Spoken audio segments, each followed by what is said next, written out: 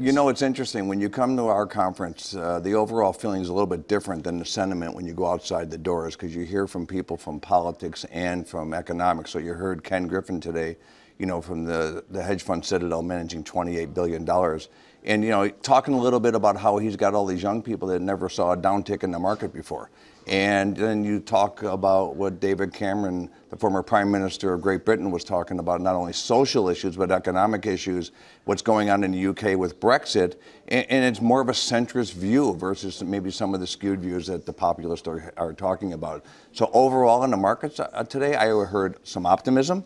But at the same time, I think people are looking at a little skepticism with the lofty levels. You run a big exchange. How do you feel about where we are? You know, Scott, I look at it as one of these guys that be careful how to predict this, make sure I can manage it. And that's really what I want to make sure I can do. You know, we're managing trillions of dollars a day in notional value of products. We've become the largest futures exchange in the world. We just took on a new acquisition, as you know, with Next. And for me, it's important to make sure that I can mitigate the risk so people can manage their risk. What'd you make of what Peter Navarro said last week about Wall Street and quote-unquote globalist billionaires who are trying to sabotage President Trump's trade talks with China? Well, the good news is I'm not a globalist billionaire for sure. I didn't make that category. You know, listen, I think that what Mr. Navarro said was people have opinions, and I think they have the right to express those opinions. And for my sake, I would hope that the administration would have a great appreciation for that, because the guy that he works for is also a billionaire.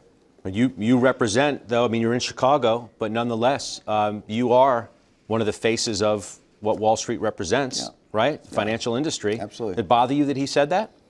You know, Larry Kudlow gave him a really harsh rebuke today. Well, I didn't hear what Larry had to say. I have a lot of respect for Larry Kudlow. But again, I think that, you know, as far as what Mr. Navarro said about billionaires should probably keep their mouths closed, I think is a ridiculous statement, to be honest with you. How do you think the trade talks are going to work out?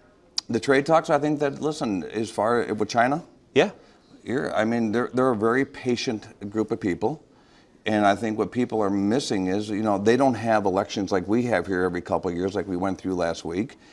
Our president has an election coming up in 18 months. They don't have an election, Scott. And they're a communist nation, and I think that their patience level is much greater than that of the United States. Okay, so you're saying that you expect this to be drawn out maybe longer than some others? No, I think we're going to have no choice but to capitulate to some extent in order for this to go. Yes, I do. I think we do, because listen, the farm community is very important to the United States of America.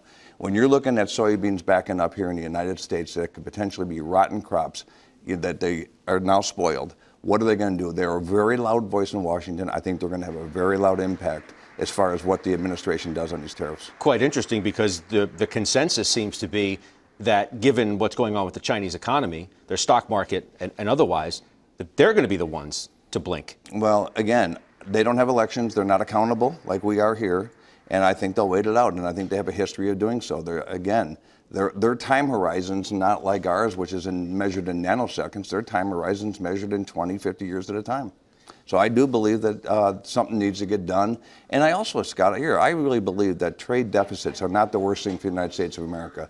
I think it protects our interests, gives us a seat at the table, and lets us be a thought leader for the rest of the world, because the rest of the people around the table are now clients of the United States. Because why? Because we have a deficit with them. Not a bad thing, not a bad investment. That sounds like a guy who doesn't believe in tariffs at all. I do not believe in tariffs at all, no.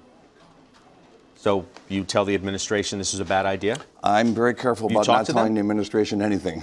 No, I don't talk to them. Again, I run I'm a neutral facilitator of risk management, and that's what I'm going to continue to do. I'm not trying to tell them what to do, what they shouldn't do, but the question being asked is, how is this going to play out? In my opinion, you know, the farm community is going to have a big say in this, and rightfully so. So I think that something needs to get done, and I think it's healthy for the United States to get something done.